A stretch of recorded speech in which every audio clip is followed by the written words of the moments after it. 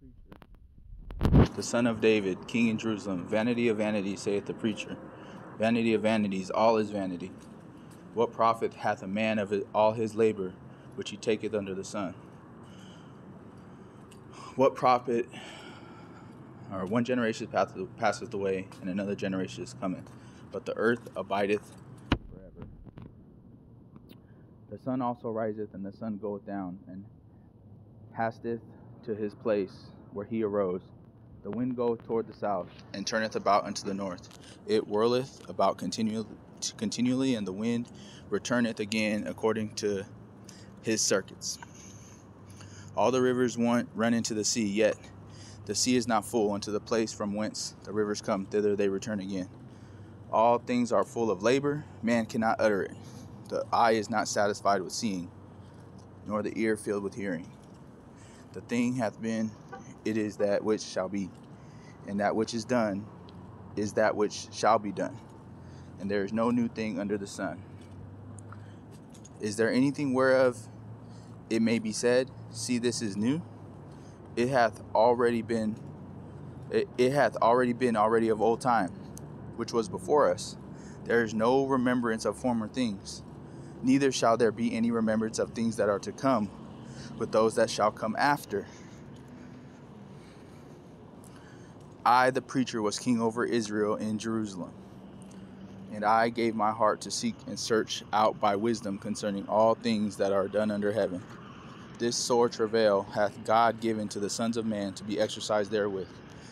I have seen all the works that are done under the sun, and behold, all is vanity and vexation of spirit. That which is crooked cannot be made straight.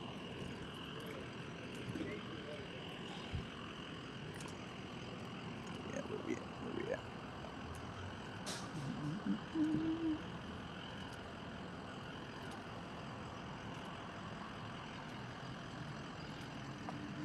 And that which is wanting cannot be numbered. I communed with mine own heart, saying, Lo, I am come to a great estate, and have gotten more wisdom than all they that have been before me in Jerusalem. Yea, my heart had great experience of wisdom and knowledge, and I gave my heart to know wisdom, to know madness and folly. I perceive that this also is a vexation of spirit. For in much wisdom is much grief, and he that increaseth knowledge increaseth sorrow.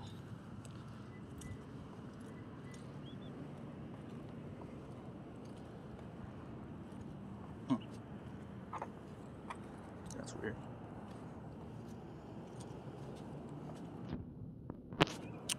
I said in mine heart, Go to now, I will prove thee with mirth.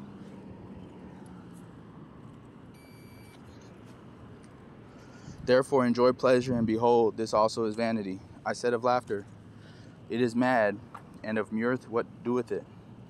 I sought in mine heart to give myself unto wine, yet acquainting my heart with wisdom, and to lay hold on folly, till I might see what was that good for the sons of men.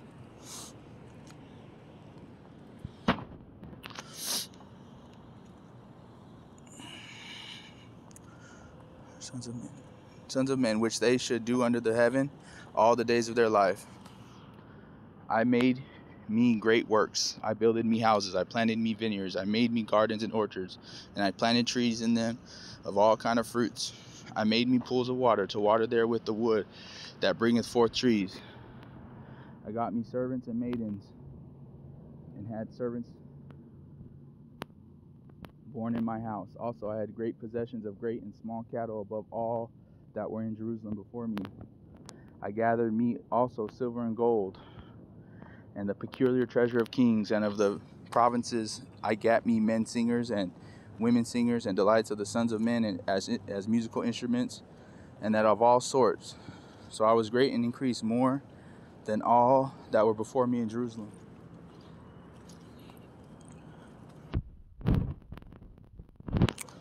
Before me in Jerusalem.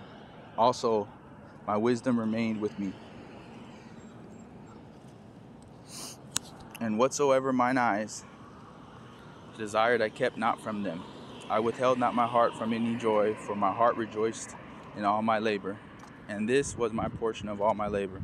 Then I looked on all the works that my hands had wrought, and the labor that I had labored to do. Behold, all was vanity and vexation of spirit, and there was no profit under the sun. And I turned myself to behold wisdom and madness and folly. For what can the man do that cometh after the king?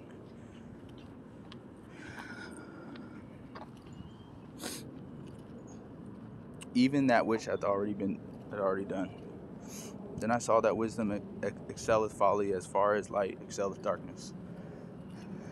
The wise man's eyes are in his head, but the fool walketh in darkness. And I myself perceived also that one event happeneth to them all. Then said I in my heart, as it happeneth to the fool, so it happeneth the event to me. And why was I then more wise? Then I said in my heart, that is this also is vanity. For there is no remembrance of the wise more than of the fool forever. Seeing that which now is in the days to come shall all be forgotten. And how dieth the wise man? As the fool. Therefore I hated life, because the work that is wrought under the sun is grievous unto me. For all is vanity and vexation of spirit. Yet I hated life, because the work that is wrought under the sun is grievous unto me. For all is vanity and vexation of spirit. Yea, I hated all my labor which I had taken under the sun, because I should leave it unto the man that shall be after me. And who knoweth whether he shall be a wise man or a fool? Yet shall he have rule over all my labor, wherein I have labored, and wherein I have shewed myself wise under the sun. This is also vanity. Therefore I went about to cause my heart to despair of all the labor which I took under the sun. For this is a man whose labor is in wisdom and in knowledge and in equity. Yet to a man that hath not labored, therein shall he leave it for his portion. This is also vanity, and a great evil. For what hath man of all his labor, and of the vexation of his heart, wherein he hath labored under the sun? For all his days are sorrows, and his travail grief, yea, his heart taketh not rest in the night. This is also vanity. There is nothing better for a man than that he should eat and drink, and that he should make his soul enjoy good in his labor. This also I saw, that it was from the hand of God. For who can eat, or who else can hasten hereunto more than I? For God giveth to a man that is good in his sight wisdom and knowledge and joy, but to the sinner he giveth travail, to gather and to heap, that he may give to him that is good before God. This also is vanity and vexation of spirit. To everything there is a season and a time, to every purpose under heaven. A time to be born and a time to die. A time to plant and a time to pluck up that which is planted. A time to kill and a time to heal. A time to break down and a time to build up. A time to weep and a time to laugh. A time to mourn and a time to dance. A time to cast away stones and a time to gather stones together. A time to embrace and a time to refrain from embracing. A time to get and a time to lose. A time to keep and a time to cast away. A time to rend and a time to sow. A time to keep silence and a time to speak. A time to love and a time to hate. A time of war and a time of peace. What profit hath he that worketh in that wherein he laboureth? I have seen travail, which God hath given to the sons of men, to be exercised in it. He hath made everything beautiful in his time. Also he hath set world in their heart.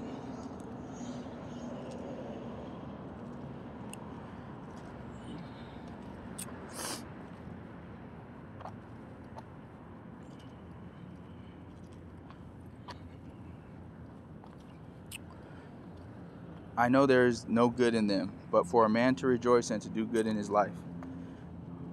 And also that every man should eat and drink and enjoy the good of all his labor. It is the gift of God. I know that whatsoever God doeth, it shall be forever. Nothing can be put to it, nor anything taken from it. And God doeth it, that men should fear before him.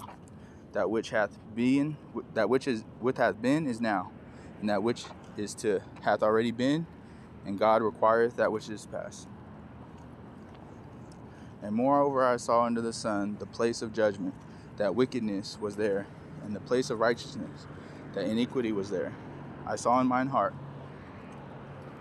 God shall judge the righteous and the wicked, for there is a time there for every purpose and for every work. I said in mine heart concerning the estate of the sons of men, that God might manifest in them.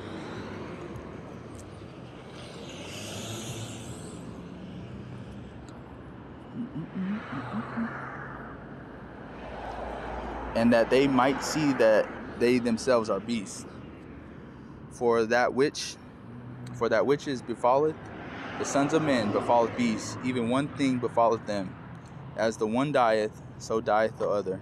Yea, they have all one breath, so that a man hath no preeminence above a beast, for all is vanity. All go unto one place, all are of the dust, and all turn to dust again. Who knoweth the spirit of man that goeth upward, and the spirit of the beast that goeth downward to the earth? Wherefore I perceive that there is nothing better, that a man should rejoice in his own works, for that is his portion. For who shall bring him to see what shall be after him?